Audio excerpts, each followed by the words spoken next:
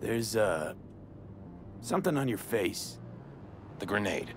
Can I ask why? You have a juggling accident or something? Not cool. You ask personal questions and yet you haven't even introduced yourself. You are V. You gonna tell me about the grenade? Oh, that. My brother ripped it off during a fight. With pliers. Ooh, one happy family. You don't know the half of it. I could have chipped another one, but I don't know. I think this matches my style more. Uh-huh. Besides, it's a real icebreaker with the ladies. Got me powder for my nose.